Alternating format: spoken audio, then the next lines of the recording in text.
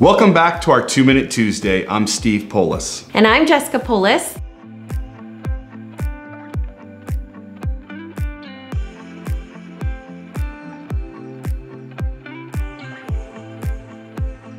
The market is changing for buyers. Interest rates have gone up, homes are staying on the market a little longer, and because the market's changing, many buyers are gonna have a stronger opportunity to buy the home of their dreams.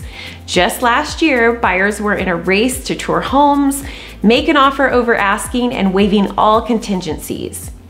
Being a buyer was exhausting, but now this is a great time to be a buyer. We wanted to focus this series on the steps of home buying. The 8th step in the home buying process is to secure financing.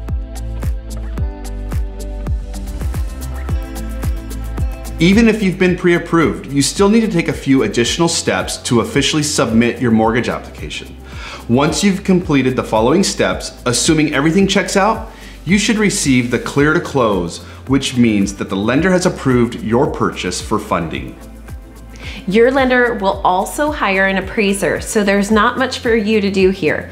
Your real estate agent will work with the seller's agent to get the appraiser inside the house to schedule the appraisal. Thanks again for listening to this week's 2-Minute Tuesday. Start packing.